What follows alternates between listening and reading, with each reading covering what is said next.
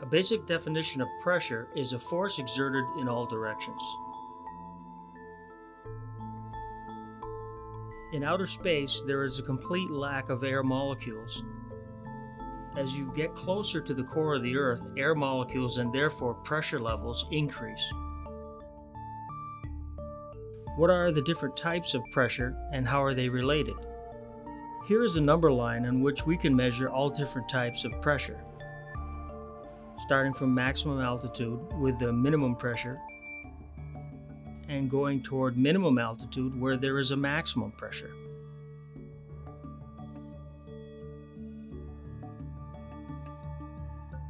The first type of pressure is gauge pressure, the pressure inside a vessel versus outside. A vacuum is complete removal of air molecules. Compound pressures are both above and below atmosphere level.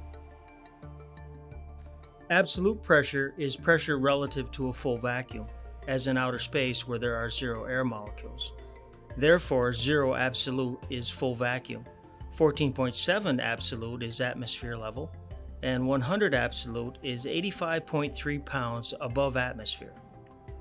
We use absolute pressure as a common reference point throughout the world as it remains constant at any altitude.